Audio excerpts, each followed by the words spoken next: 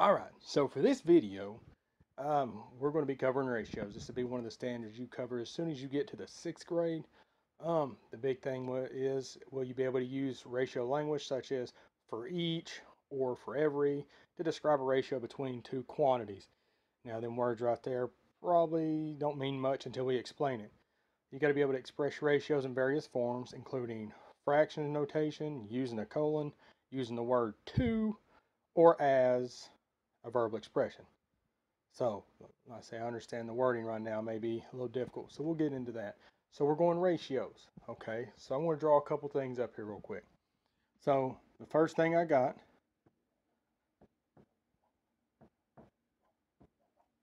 okay, so I have circles and squares drawn up. So in a ratio, I might say, what is the ratio of circles to squares? Well, the first thing, okay, now we got circles to squares. Okay, so the first thing is, how many circles do we have? Well, we have 3 circles. That means we have 3, 2. How many squares do we have? 2. Now, in the standard, it talked about express it in various forms. This was the one that they used the word to. Now, you can also use a colon and your double dots.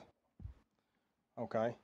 And they also can do it in a fraction form where it's,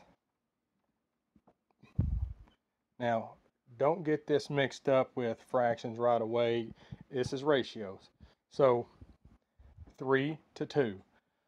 Think about a bird. A bird has how many wings to the beaks of the bird? So that would be a 2 to 1. Okay, so that would be our circles to squares. Now, what if we went squares to circles? So that just, all that does is change which one goes first.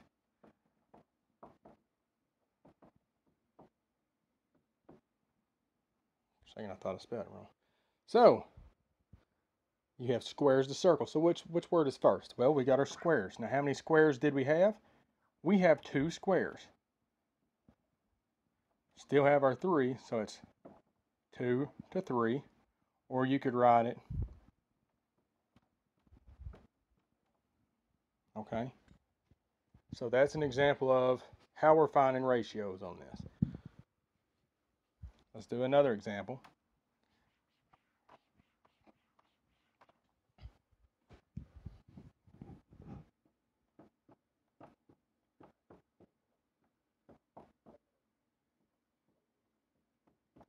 Now I just wanted to put a lot of stuff up there so we could change the ratio. Okay, so we have the letters A and the letter B. So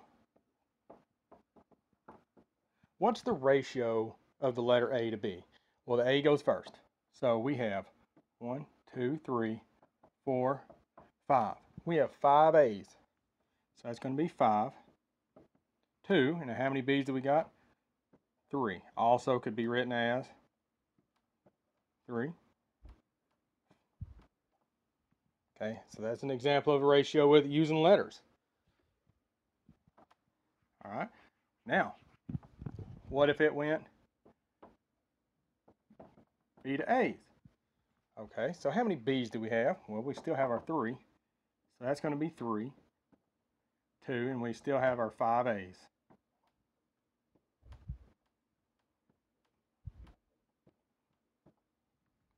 So that's understanding how we're doing our ratios here. Okay, so now they might have an example that you end up doing. This is just the basic version. So say you're making food. This is a real life situation. Say you're making food, and this is kind of in the standard.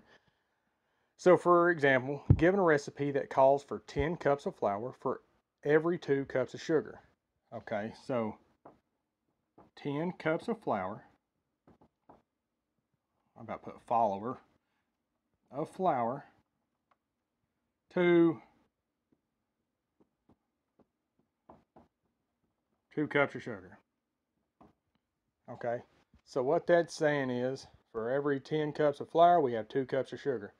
So you need to understand that the ratio of cups of flour to cups of sugar would be written as what? Well, cups of flour to cups of sugar. So that would be 10 to 2. There's another way of writing that. Or this right here. So that's how you would write that as a real world situation, because that might be one batch of special pancakes or a cake. But say you wanted to increase that, say you wanted to make 2 batches of it. Now, if you had 20 cups, if you multiplied the 10 times 2, you'd have to do the same to that, similar to the way we did fractions.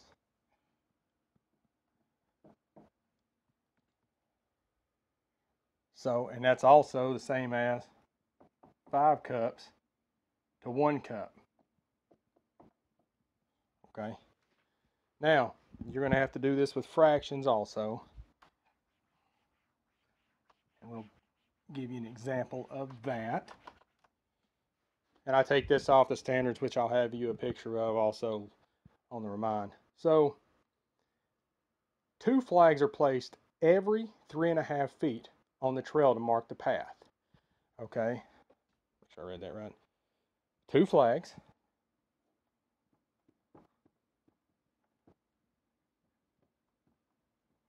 every 3.5 feet. So that's, instead of writing it as a fraction, we wrote it as a decimal. 5/10 is a half. So 2 flags every 3.5 feet. So to write that,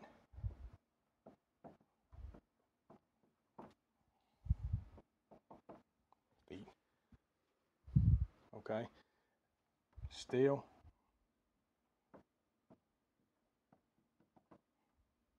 Now this is the where I didn't want y'all to get too confused, because that's 3.5 right there, but it's still splitting up by the diagonal. Okay, so that's our basics into the ratios. Okay, so remember, 2 flags, that's our first number, or if it was feet to flags, then it would just go back and forth. You can reverse that. It's just make sure you have it in the correct order and you understand the questions. Now, for IXL, if you do some of those,